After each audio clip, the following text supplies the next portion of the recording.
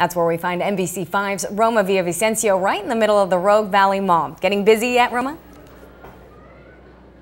Natalie, Craig, I'm here at the Rogue Valley Mall where people have been flowing in all day long to fit in that last minute shopping. Now, some of them that I spoke to say late shopping is better than no shopping at all.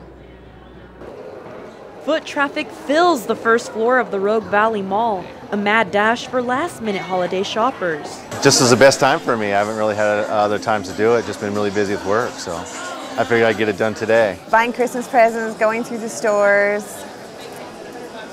stopping, sitting, stopping, sitting.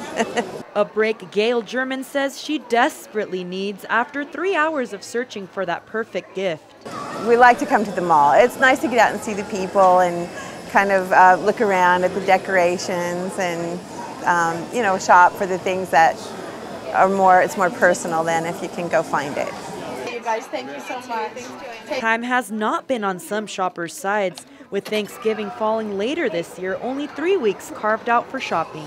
Been gone for 2 weeks, so I've been working on some stuff, and so this is really the first chance I've had. And as German checks off her shopping list, she says this Christmas will be unlike any other.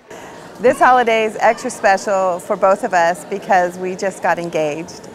So we did the ring thing right here in the mall and shared a kiss, and now we're going to have a really happy Christmas.